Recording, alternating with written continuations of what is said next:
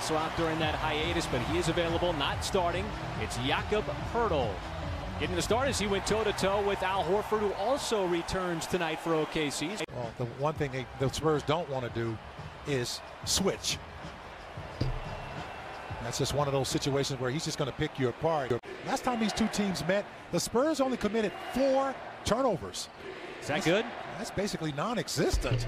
There is Shamanich. Mid-range or trying to get to that painted area. That's the MO of a Greg Popovich team. Maladon got in deep, pulled the string on the runner, up over the outstretched arm of Poeltl. Waiting for it. And we get 2 players collapsing on Shai Gilgeous-Alexander. Trey Jones, newly put into the game for Greg Popovich, and Jakob Poeltl. You know, the painted area, defensively for the Thunder, they've been very stubborn, as you mentioned, just to get back in there. As Walker's a little short with that one. Oh, Poeltl missed the bunny putback underneath. You know, the painted area, defensively for the Thunder, they've been very stubborn, as you mentioned, just to get back in there. As Walker's a little short with that one. Oh, Poeltl missed the bunny putback underneath.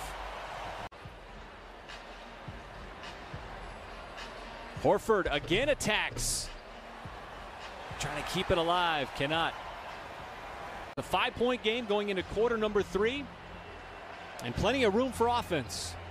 Lyles inside, and Poeltl, boy, he had a good look outside the block. Even harder in such close quarters.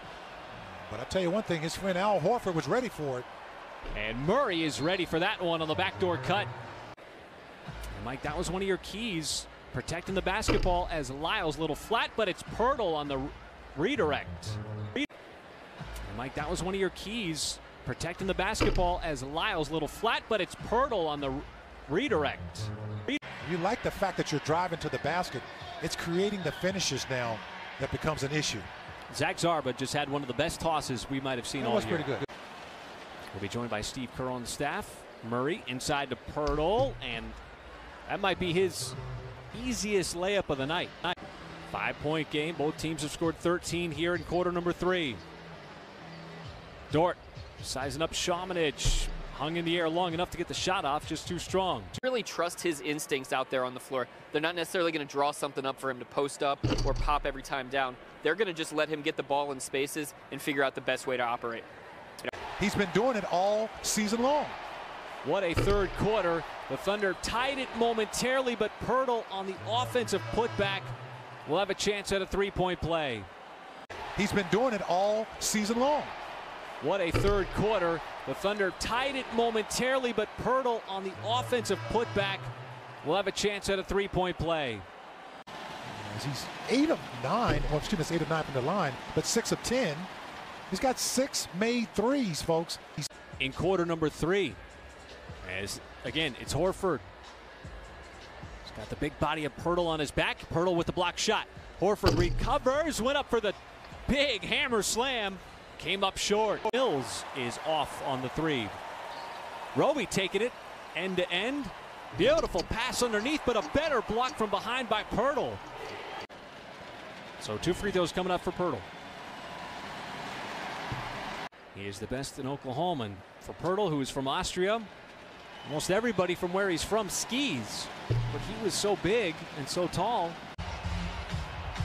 So OKC right back in it in the 4th quarter as San Antonio going to the same play that they ran in the beginning of the 3rd quarter. And Horford, the counter to that is spacing and to be ready to take that shot, as you just saw.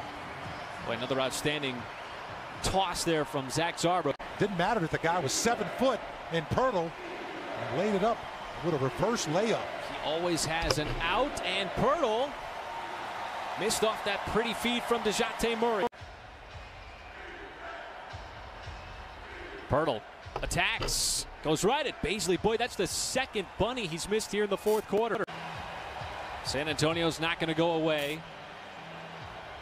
2 flow to SGA. That leaves Horford open.